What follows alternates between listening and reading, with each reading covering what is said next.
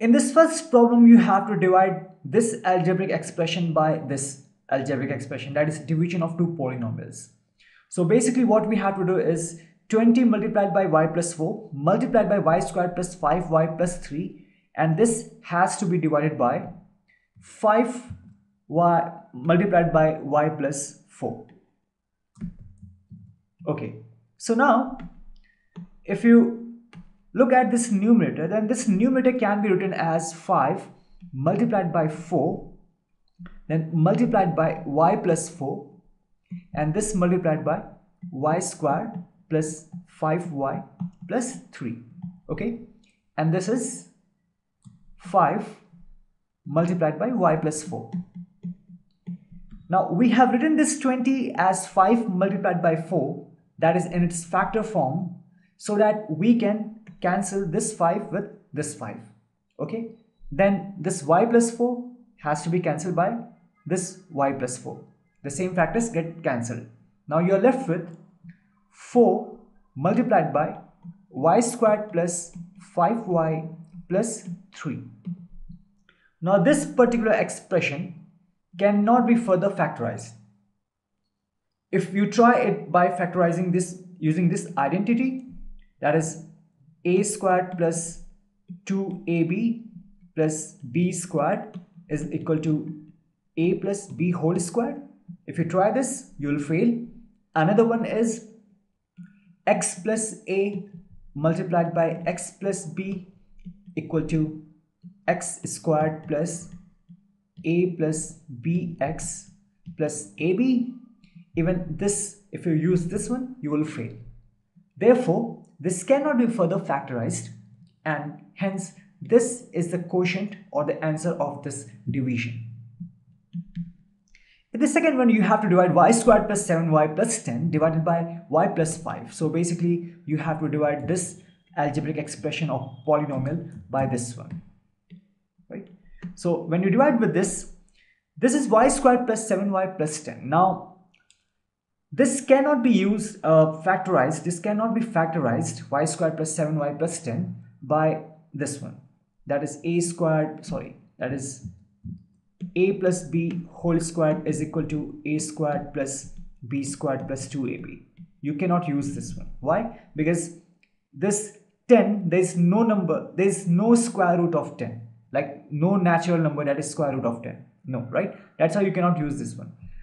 What about this one? How about this one? X plus a multiplied by x plus b is equal to x squared plus a plus bx plus ab. This is also one of the identities that we have learned. What about this one? Yes, this is applicable. And how? This is y squared plus 7y plus 10. And you know that you have to write this expression in this form. How can you do this? It means that you have to take two numbers a and b such that a plus b has to be equal to 7 and a multiplied by b should be equal to 10. This we have discussed. Okay, if you don't know this, you can check our theoretical portion that we covered, I think 2 days back, in the playlist Algebra or Grade 8 Mathematics. You can check those tutorials. Now you have to find two numbers a and b such that a plus b should be equal to 7, that is this middle term, and a multiplied by b should be equal to 10, that is this constant term. Okay, now let's take a is equal to 5 and b is equal to 2. Let's take this one. In that case, a plus b is equal to 7 and a multiplied by b is equal to 10. 5 multiplied by 2 is 10. That's why we can write this as x squared plus 5 plus 2y plus 10 plus 5 multiplied by 2, like in this form. Then this is divided by y plus 5. Okay, now this x squared plus a plus b x plus ab, we have written this one. Sorry, this is y squared, not x squared, but this is y squared, because here variable is y squared. Okay, now this is equal to x plus a multiplied by x plus b. So by using this identity, this can be written as, the numerator can be written as y plus a means 5 in this case, multiplied by y plus b means 2 in this case, and it is divided by y plus 5. Now this factor y plus 5 and y plus 5 is common in both the numerator and the denominator. You are left with y plus 2, and this is the quotient or the answer of this division.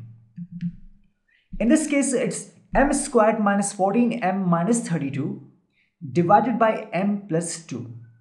Now in this case, you cannot use a plus b whole squared identity, neither can you use a minus b whole squared identity, because here you have negative, so this gets rejected at once. What about this one? In this case, you will get a squared minus 2ab minus b squared, sorry, plus b squared.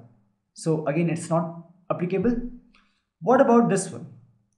X plus a multiplied by x plus b is equal to x squared plus a plus b x plus ab, right? Because you cannot find a square root, that is a natural number, of 32. Okay, so can we apply this one? Yes, we can apply, and let's see how. We want to write this expression in the form of this. Okay, so we need two numbers a and b such that a plus b is equal to minus 14 and a multiplied by b should be equal to minus 32. Okay, what if we take a is equal to minus 16 and b is equal to 2? So minus 16 plus 2 will give you minus 14, and minus 16 multiplied by 2 will give you minus 32. That's why this expression can be written as m squared plus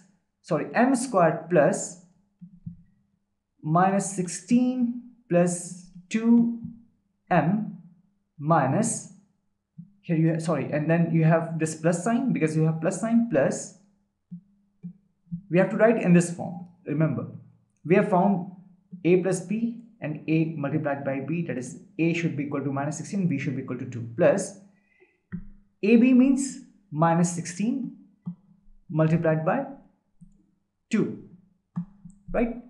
So this is basically m squared, and minus 16 plus 2 is minus 14m, and plus minus 16 multiplied by 2 is minus 32. That's what we have here.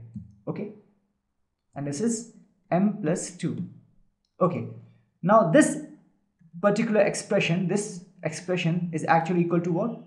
X plus a multiplied by x plus b. So in this case, this becomes m plus, what's a? A is minus 16. Always be careful about the negative sign, multiplied by m plus, why m? Because our variable is m. Doesn't matter whether here it is m or x or y. The thing is, you have to use this identity. M plus b. B, what's b? 2 divided by m plus 2. Now this factor m plus 2 in the numerator and this factor m plus 2 in the denominator is common. Therefore this gets cancelled, and now you have m minus 16. So this m minus 16 is the quotient or the answer of this division.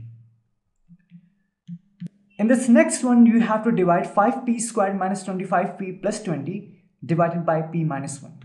So basically we have to divide this expression by this one. Now if you look at the numerator carefully, then you can take out this 5 factor common, right? Because this is 5 multiplied by p squared minus 5 multiplied by 5p plus 5 multiplied by 4, that is 20, divided by p minus 1. From here, if you look, this 5, this 5, this 5, this factor is common in all these three terms.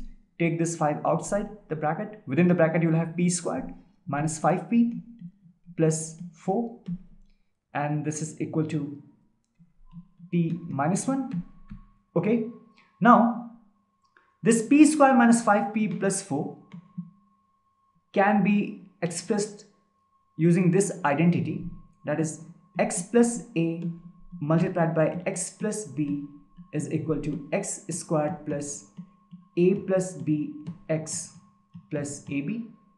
And how?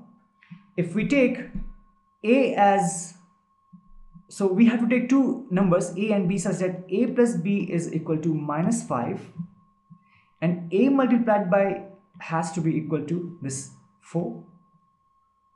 So let's take a as minus 4, b as minus 1. So minus 4 plus minus 1 gives you minus 5 and minus 4 multiplied by minus 1 gives you 4, right? So let's write this as this expression, that is p square minus 5p plus 4 as p squared plus, why plus? Because here we have plus minus 5, then plus b means minus 1 in this case, sorry, minus 4 not 5, minus 4 plus minus 1 p, then plus, what's a is minus 4, what's b is minus 1. So this gives you p squared, here it is minus 4 minus 1 p, and this is plus minus 4 multiplied by minus 1. Okay, so we have written this expression in this form.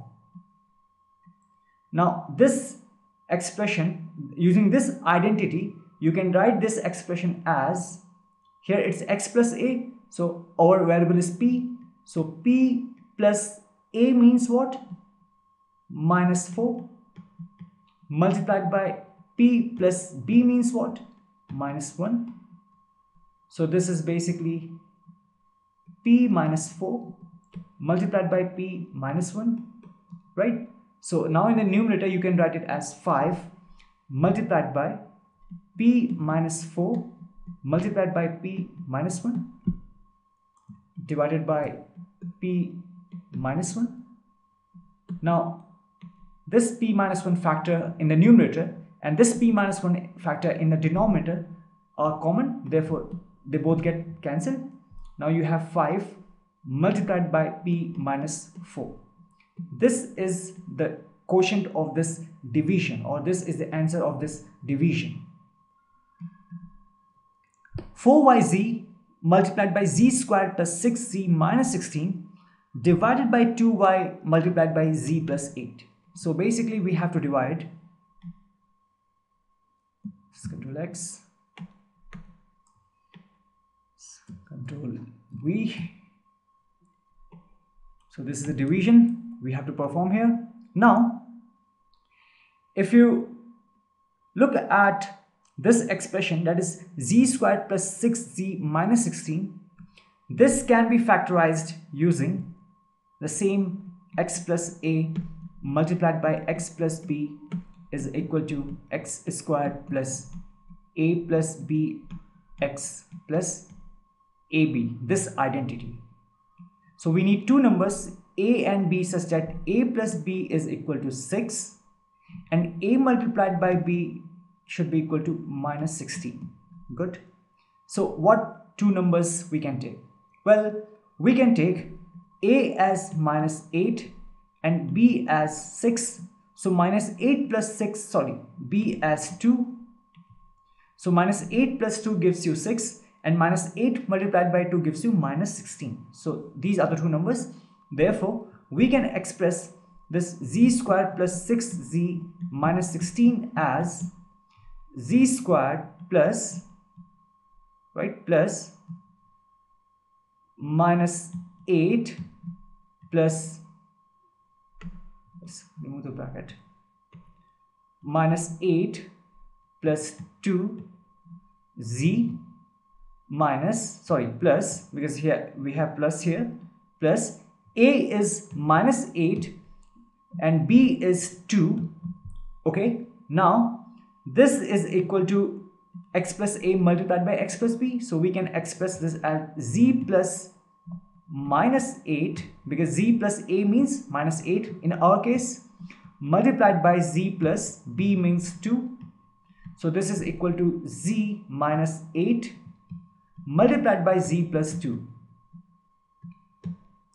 Okay, so this is 4 multiplied by y multiplied by z multiplied by, this is equal to this one, z minus 8 multiplied by z plus 2, and if you divide this one, you get the denominator is 2 multiplied by y multiplied by z plus 8. This is z plus 8, or it should be z minus 8. Okay, one mistake, I'm sorry. Here it's a plus b has to be equal to 6. So you will take a as 8 and b as minus 2. I'm sorry for this, because 8 plus minus 2 will give you 6, and 8 multiplied by minus 2 will give you minus 16.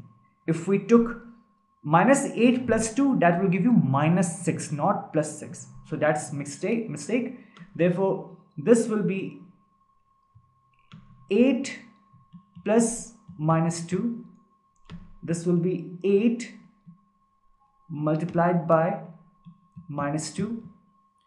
This will be z plus 8 and z plus minus 2. So from here, this is z plus 8 and z minus 2. So this is z plus 8 and this is z minus 2. Okay, so z plus 8. This gets cancelled, z plus 8 and z plus 8. This y gets cancelled, and here you have 2 divided by 4 is, this will give you 2. So 2z multiplied by z minus 2. This is the quotient or the answer of this division. This is the last one. Here you have 39y cubed multiplied by 50y squared minus 98, and this has to be divided by this expression. Okay, now in this case, if you look carefully, this is basically 39 multiplied by y cubed, right, and multiplied by, this 50 can be written as 2 multiplied by 25 multiplied by y squared minus 2 multiplied by 49, okay, and this is divided by 26 multiplied by y squared multiplied by 5y plus 7. Okay, now here you have this 2 common. Let's take out this 2. So you get 39 multiplied by y cubed multiplied by 2. Within the bracket you have 25 y squared minus 49, and this is divided by 26 y squared 5y plus 7, right?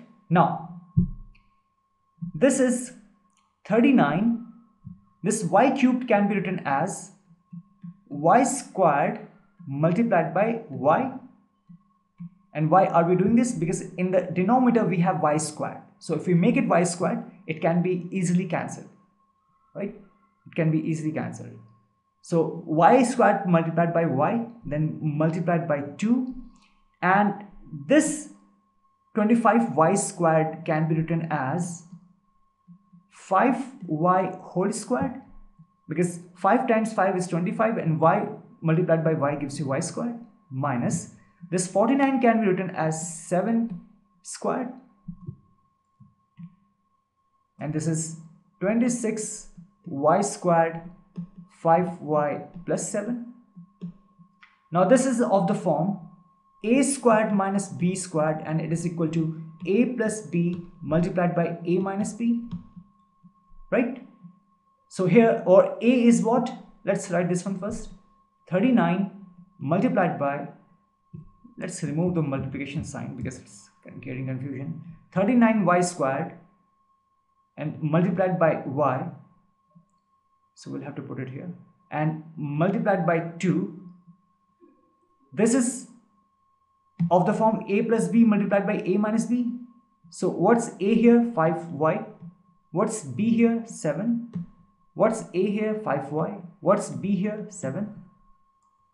And this is now 26y squared 5y plus 7.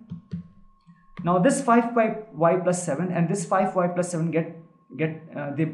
these two get cancelled. This is y squared and y squared get cancelled. And here you have this 2 and 26, right? So you are left with, if you divide this 2 and 26, you'll get 13 here, right? 2 and this is 26. So if you divide by 2, you'll get 13. And this 13 divided by this 39 will give you 3, because 13 times 3 is 39. So the denominator is finished, only numerator is left, and that is 3y 5y minus 7. This is your answer. This is the quotient or the answer of this division, right? So the thing is, remember all the identities, and the more you practice, the more confidently you can solve such problems. That will be a fun in that case.